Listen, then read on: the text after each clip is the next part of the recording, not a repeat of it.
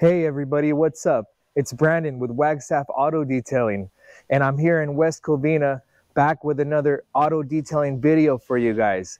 Today we're here to discuss the build of my auto detailing van setup. We're going over the framework and some of the mounting and a lot of the installation. So come with me as I show you guys the shop and some of the fabricators and some of the process to get the van setup going. Before we get started, check out this beautiful wrap on this van. This is one of their promotion vehicles, and this is what they're known for. They're known for having the generator slide out here in the back, the pump here to the left, all the reels on the top. And they make some amazing frames here. People come from all over the United States just to check this place out. I'm lucky to have them right in my backyard.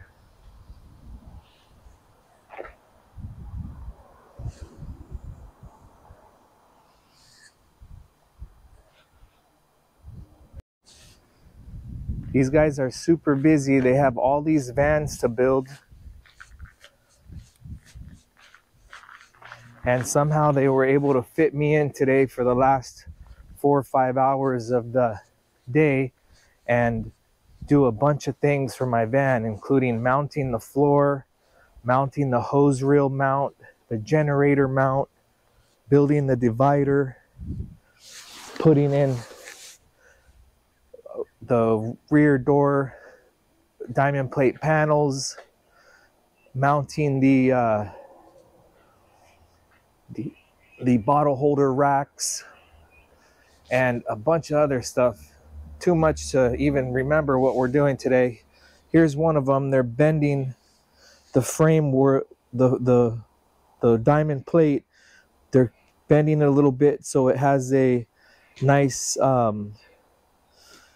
cover here, like a trim, so it'll cover the base. Pretty cool. This stuff is not easy to work with. And they stripped out the van. And here's all my equipment here. Got my Kranzla, the air compressor, my generators, all of my racks, electrical reel. There's the hose reel, air hose reel, water pressure washer hose reel, and my VacMaster Beast.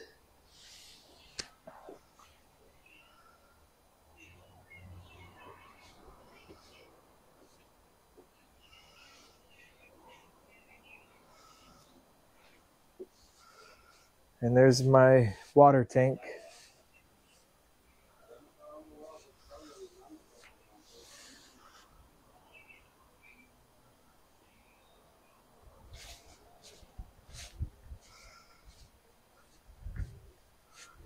These guys sure got a ton of vans they're working on.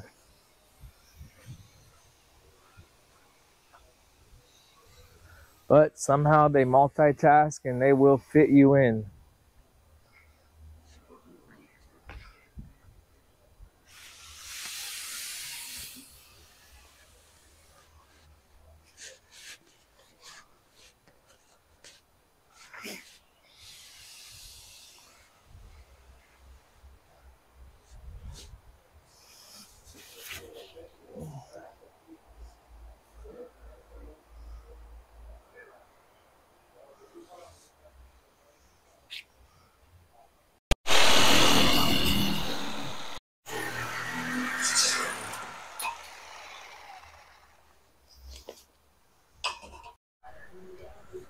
Okay guys, so far this is the progress. This man right here is mounting the hose reels, pressure washer, air compressor, hose reel mount. We were able to bend this trim here and cover that lip. This is the custom frame that we built. And here is the vacuum hose reel, 35 feet, waiting to get the doors done. Okay guys, here's how this is looking. They were able to cut a little bit off of the wood for this 4-foot length, and with that extra bit of length they bent over this lip and then they colored this black, and then there's how the wall is looking.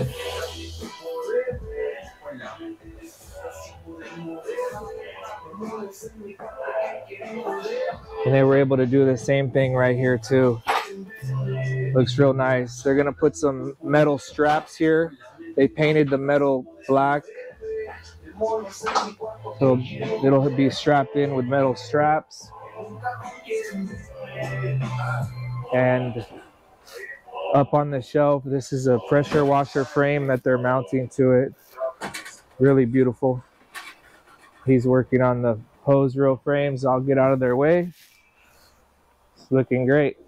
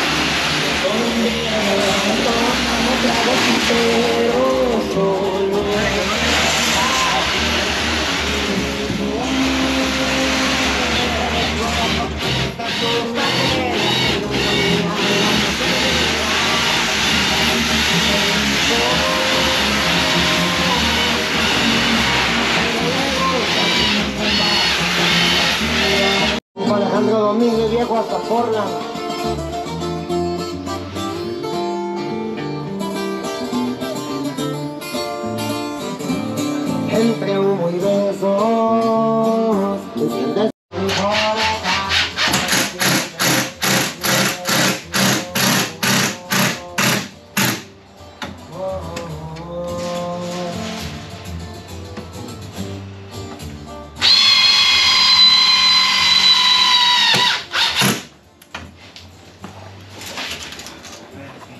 No me para nunca, yo me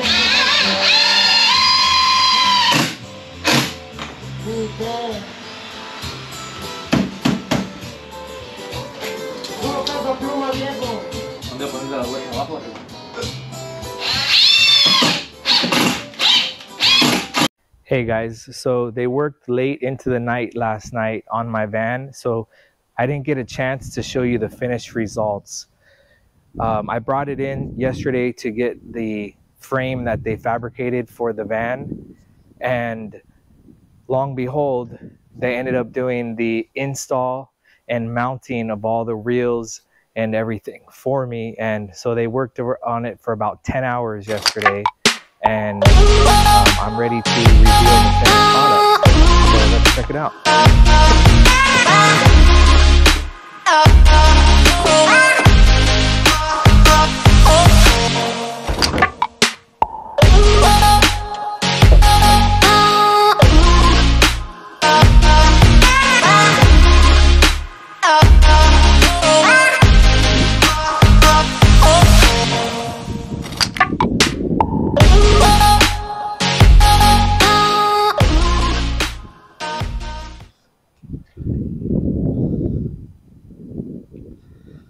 I'm real pleased with the way it came out. There's still a lot of tweaking left.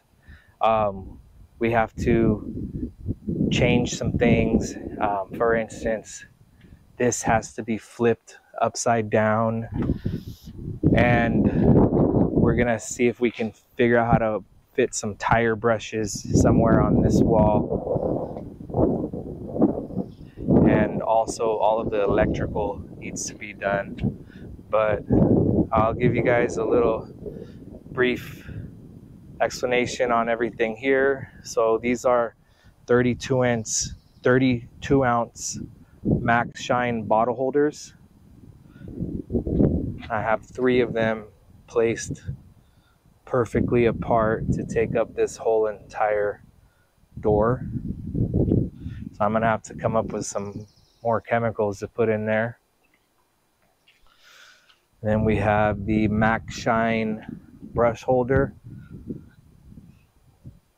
I'm gonna have to come up with a few brushes for that. And I'll tell you guys the pros and the cons while I'm explaining this build to you guys, just so you can, you know, be prepared for yours. So here's one. You're supposed to be able to hang some things here. Well, I really can't hang anything there because it won't close, so that may have been bad placement. Another thing, guys, be prepared. If you have a ProMaster, they're not able to fit the 5 bottle holder there, just like these are 5. 1, 2, 3, 4, 5. So what they do is they customize it, and they basically cut one off, and that's how they fit bottle holders on that side. I'm real happy with the way my floor came out. They customized that. Took them a while to actually bend that down. One thing that I wanted, and I guess I didn't stress enough, but I did you know, specify this, that I wanted these to be within 1 millimeter precision next to this wheel well, and I wanted this one to be within millimeter precision next to that. That way these can be smushed together and I could fit my bucket here in the middle. Well, I'm super pleased with the way it came out, and it looks beautiful, but I won't be able to utilize this space much unless I somehow get a flat rectangular bucket, which that's not going to happen. These are both Coxreels. This is a Coxreel that is totally original from Coxreel. It's a PLP 150, P-LP 150.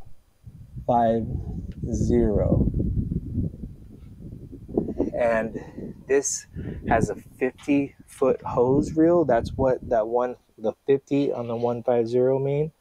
And the LP stands for low pressure. It's a low pressure 300 PSI for an air compressor. I believe it comes stock with this Continental hose, and it's all stock. Now, the place that built this for me, this frame, that place, they buy these and they customize them. It's still the same model as this low pressure 50-foot hose reel, but they put a this is like $175 pressure washer hose. They put that on here. They remove this and then they redo the fittings so it fits a pressure washer fitting. And by doing so, I was able to get 2 matching black ones. The components are exactly the same. Same spring, same durability, same function. And you totally can do it. It's just not original. The warranty would probably be null and void now because of them tinkering with it. but they're both real. My color scheme here was kind of like blue and black with the chrome, and so I got, you know, blue and black here. I got my black and the blue, and I was gonna go with a blue hose reel, but that's another, I mean a blue electrical reel, but that's another story. And this is a 35-foot Coxreel for vacuums.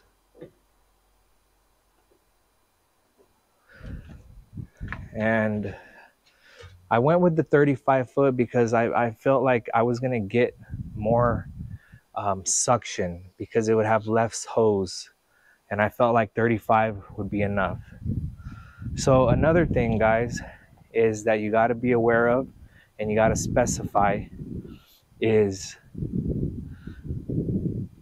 you got to know exactly what you want, and you got to stress it enough if you're going to have somebody build this for you. I wanted this here to be within millimeter precision, razor precision. I wanted it very, very close to give me more space up here. Do you see how much that is? I barely maybe fit a shoebox up there. And this is a rack. Now, if we could have utilized this much space, along with even the space they have right here, we could have opened up that storage area a whole lot better. So I may have been able to fit my polisher bag up there or something, or some bends, but now I might be able to squeeze in some microfiber towels up here.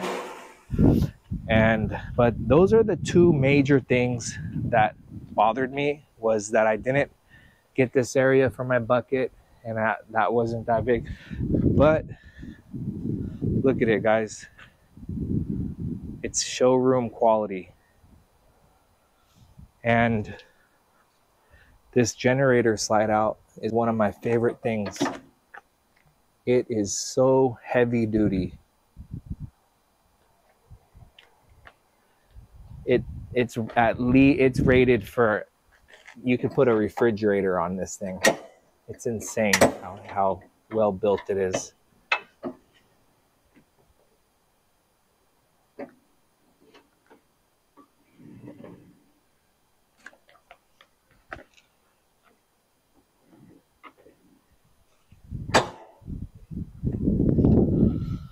Look at that.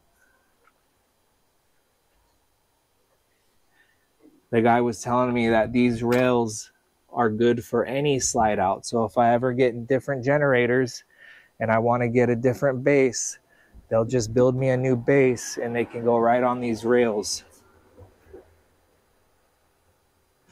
There's all kinds of shavings everywhere because these guys were drilling, grinding, fastening, and fabricating for 10 hours yesterday.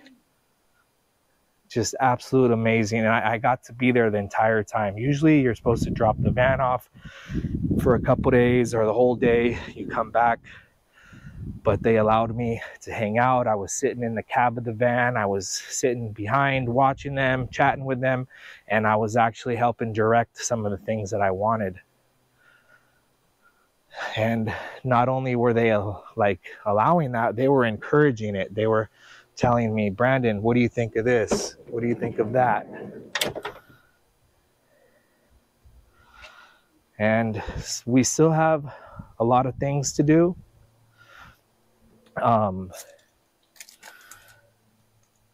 But it's very, very close. And I could actually go to work now. It's functional. We tested it out yesterday. We filled up the tank with some DI water and we tested out the water system, and it's no leaks. But there's a few things that we have to do. We may build a little wall here, build a little wall there, or we may leave it exposed. I kind of like it exposed a little bit, but we're looking at possibly doing some other shelving, and also I'm gonna need to mount this somewhere, and possibly another one that'll take out that space.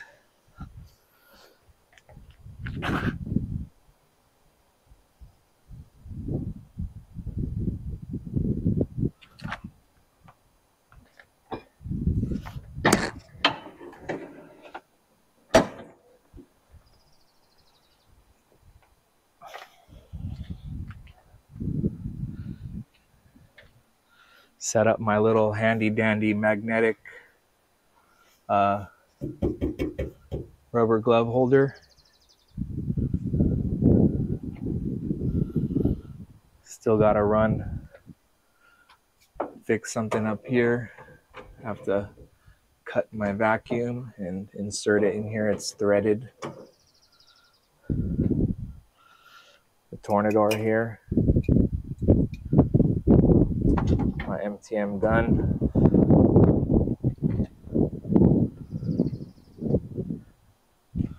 There's the Mighty back there. Pressure washer. Now for you guys who saw my video on how to do your own plumbing, we ended up going with a different option here because I took a step back and I actually enlisted their help for a lot of things because I thought that they could do a better job with their tools, with bending this, mounting this, mounting this. It's very professional. I was probably going to use some tie downs. This is a metal strap, and I steered away from using the pump for this. This thing needs a pump. I mean, this thing, I was going to use a pump to assist it, but they were telling me that they were going to, you know, it's not necessary. And I went ahead and followed their advice, and I didn't go with the water pump, so we did the plumbing a little bit different. And I'm telling you guys, the pressure on this system is amazing. The way they did it, I mean, the way I had it set up before, my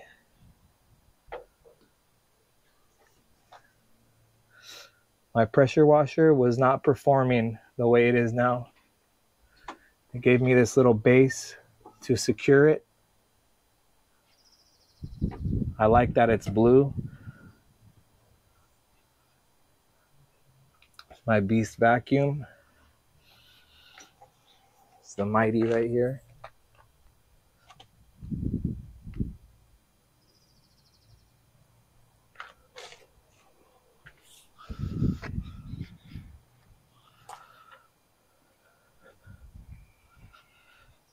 So lastly, and then I'll close the video out, is we're going to build something for this chief steamer here, and build the shelf.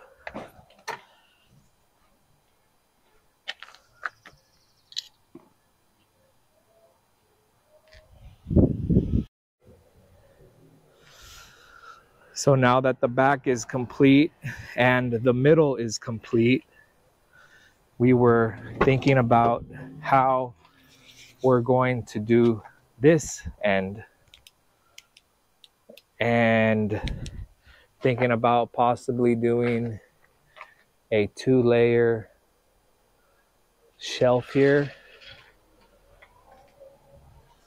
something for maybe down here, and then put the steamer.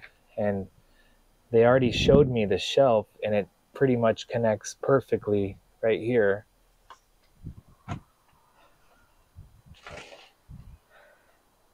You see how when you build it this way, there's a large area left.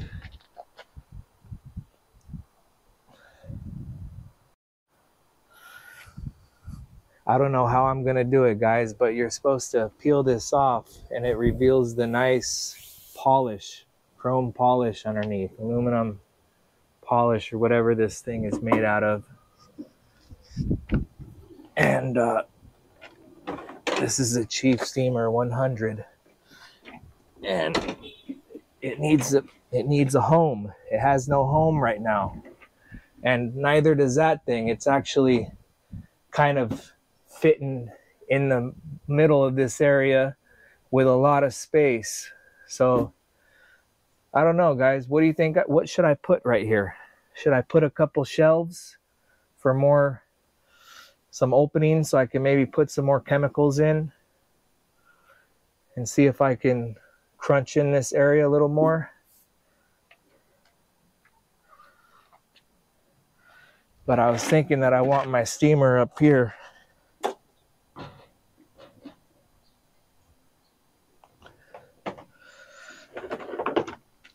Okay, guys, that's the end of the video. If you stuck with me to the end, I really appreciate it. Thank you for watching, and let me know what you guys think of the setup. And stay tuned. We're gonna have some new exciting videos coming out shortly. And if you like the video, please like and subscribe. Any support is greatly appreciated, guys. Thank you so much. See you on the next one.